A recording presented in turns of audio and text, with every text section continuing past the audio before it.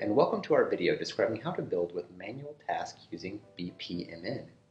Let's first describe our pre-built model using manual tasks. As you'll see, we have already described that our process starts at 0800 on Mondays using the timer start event. We have also identified a set of activities that occur during our training process.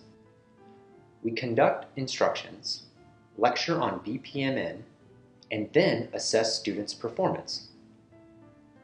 We use the manual task type to illustrate that these tasks are completed manually without the assistance of a computer. When we assess students' performance, we have a decision to make.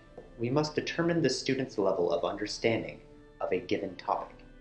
We use an exclusive gateway to illustrate the diverging of two possible options from our determination. If they understand it, they pass. If a student failed at grasping a concept we taught, we would review our training material. We use a manual task to illustrate that we manually review our training material to determine if an update is required. We use the exclusive gateway to show two options. First is the training material does not require an update, in which case our sequence flow merges back into the process using the exclusive gateway to merge our process. The second option we illustrate is that an update is required. If an update is required, we modify our training material.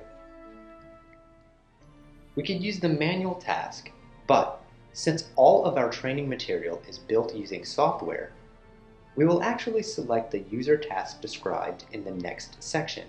A user task is a task that is completed with the assistance of software. After we modify our training material using our BPMN software, our process merges back to the main process and our process ends. Thank you again for joining us. If you enjoyed this video, please take a moment to hit the like button. Also, please subscribe if you are interested in learning more about upcoming BPMN videos. And leave a comment below.